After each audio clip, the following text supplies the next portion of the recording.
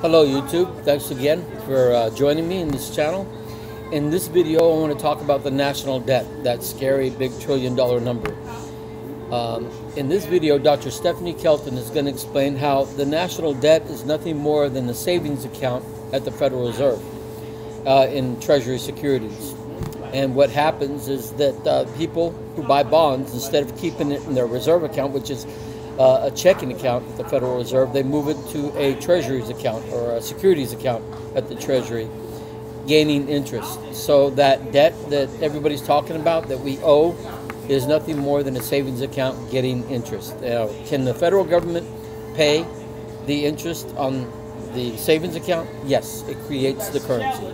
It pays off the debt. So there's nothing really to fear. But yet our politicians tell us year after year, whenever it comes down to the budget crisis and whatnot, that we're broke, we don't have any money, and what are we going to do? We're going to shut down the government.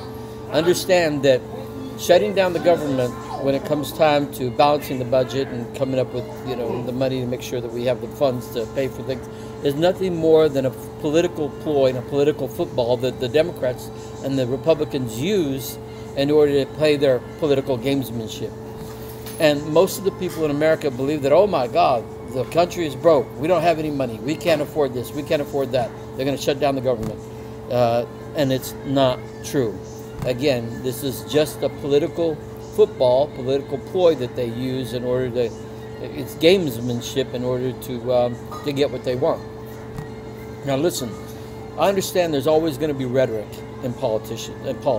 Okay, there is such a thing as rhetoric, and that'll never go away. But what we have to understand as a society, as a people, is that keep the rhetoric, that's fine, but make it a little bit more to reality.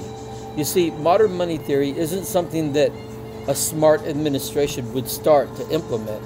It is actually how a federal sovereign government issues and spends its money and taxes the people. Okay, this isn't something that you want to start brand new. It's how it works right now.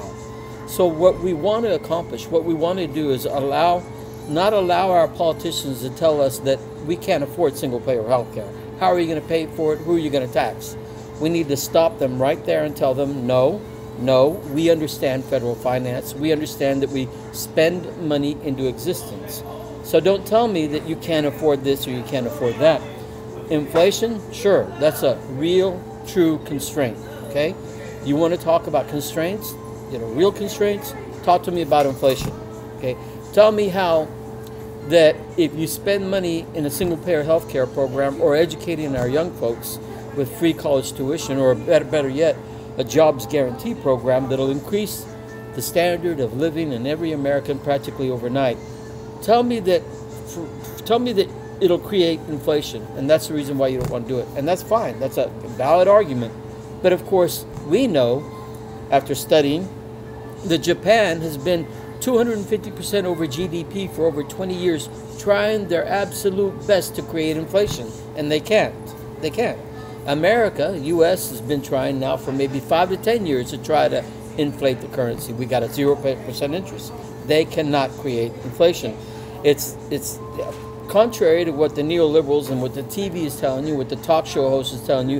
It is very difficult to create inflation. Inflation meaning too much money chasing too few goods. Right now, Americans are broke. They have no money. They barely make ends meet. Okay, and what we need is an influx of currency, true currency, net financial assets into the economy. We need to lower down the bank credit and increase the currency. Okay, that's what we need to do, and we need to do it in such a way that we put money in people's pockets. What do people do when they have money in your pocket? What do you do when you have money in your pocket? You go out and you buy a refrigerator. You buy a new car. You buy a new Nintendo set or whatever. Maybe that was 20 years ago. But sales produce the economy, makes the economy grow. It's not what they tell you is that, oh, we need to give tax breaks to the wealthy, to these people that own corporations. That way they can invest, and it's not true.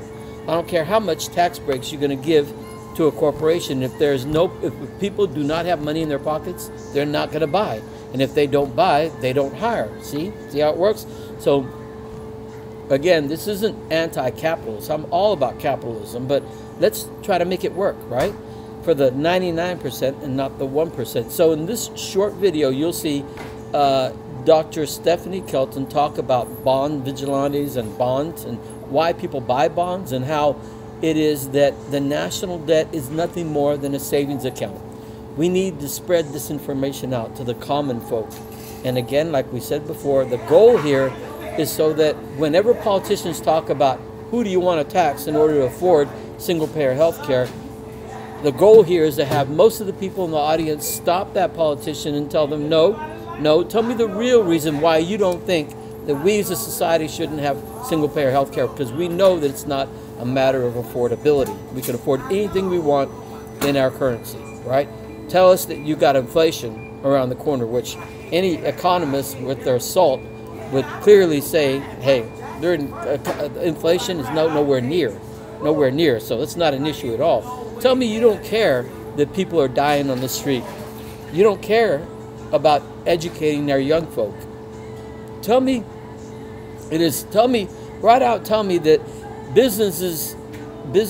better for business to have high unemployment. That way you got 13 people in line waiting to do that one job that guy is going to let go because he's not making enough money, and you can drive wages down. Tell me that. Tell me the truth, right? Again, modern money theory is apolitical. You can be a libertarian, a Republican, an independent, a Democrat. It doesn't matter what you are. Modern money theory just tells you the truth of how money works in a sovereign country issuing its own currency. Then you take it from there, you know. Rhetoric there will always be. But let's tone down the rhetoric, make it a little bit more touching reality, and then tell me the real reasons why you don't want to fund these programs that the majority of Americans really want and have been asking for, okay? In the end, neoliberalism is the enemy. Privatization of our economy, of our society. We don't believe that the world is all about profit. Of course it is. We're a capitalist economy, a capitalist country. We believe in profit, but we just don't believe it to such an extent that it kills people. It kills people, because that is in fact what it does, okay? So watch the video. Again, subscribe to my channel, The Economic Trucker. Share the video with everybody you want to know, with everybody you know, and remember to watch my introductory video first, and watch the basics of modern money as an introductory to your study on money. Thank you very much for listening. I look forward to making more videos. I'm here all day. I'll probably make 3 more before the end of the day. Thanks.